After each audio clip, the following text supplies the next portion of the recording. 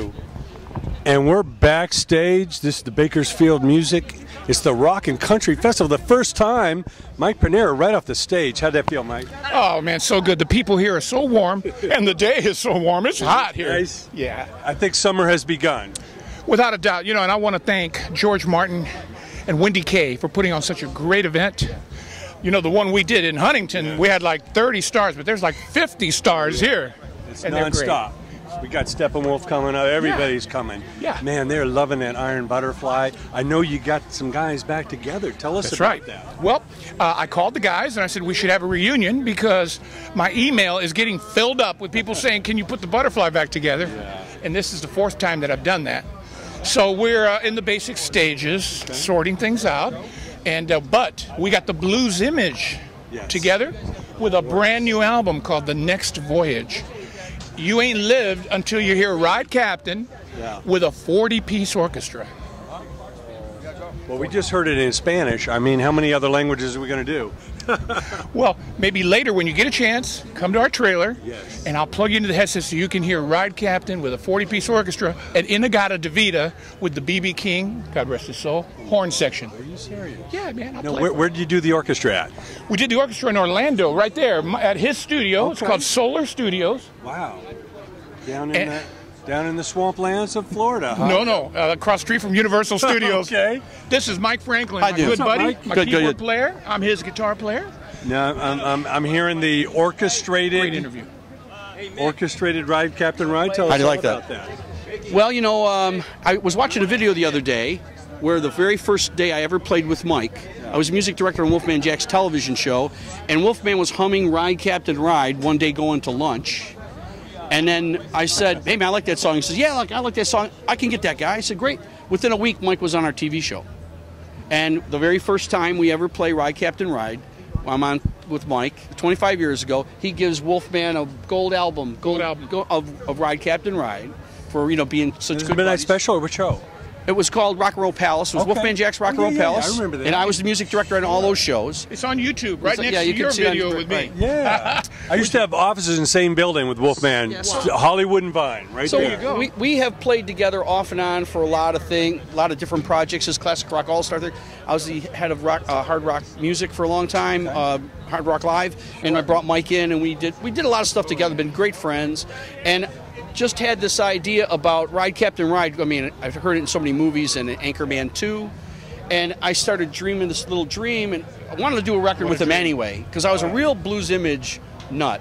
Sure. I can remember, like, putting the speakers and listening to Leave My Troubles Behind ignited me into being a keyboard player. So, can we play him some of the stuff later in the Sure. room? But the whole orchestrated thing was sort of like Ride Captain Ride, and I came up with a little interlude and then turned it into an orchestral thing. It's great, man. It's really great. You're going to be the first person to hear it from the industry. It's a real privilege, Mike. All right. And what is it about the music from that era? The 60s and the 70s just never dies. It sounds timeless, like it was just recorded last week. You're right. I think what it is the people that make that music are really into it. They believe in it. They put their heart and soul into it, and it shows. Nowadays, there's some great musicians and great songs, but it's very business colored. Yeah. But back there, brother, they say, I don't care if it makes money. I don't care if it's commercial. That is what I wrote, and that's what I want to hear. And it was pure. It was straight up, whether they did it acoustic or did it at Woodstock. That's it exactly. Thus, you got In-A-Gadda-Da-Vida. I mean, holy mackerel, 17 minutes, 32 seconds. Wow. The first platinum record ever given to any group. And, you know, I'm glad. I was with Alice Cooper. I'm glad, and I'm blessed to have been with such great groups in my career. Yeah. So many great memories. Like I said, I remember you with the guitar duo with Ted Nugent. They were incredible days. Yes. And we're Ted's still doing it. He's still doing it. And we were talking face-to-face the other day, and he said, maybe we should do that guitar battle again. Except this time, instead of calling it the Battle of the Guitars, we'll call it the Guitar Battle of the Century. Yes. And he says, can I bring my bow and arrow? I said, sure, Ted. Sure. You bring the bow and arrow. Hard to tell Ted no on nothing, you know? You know what freaked me out?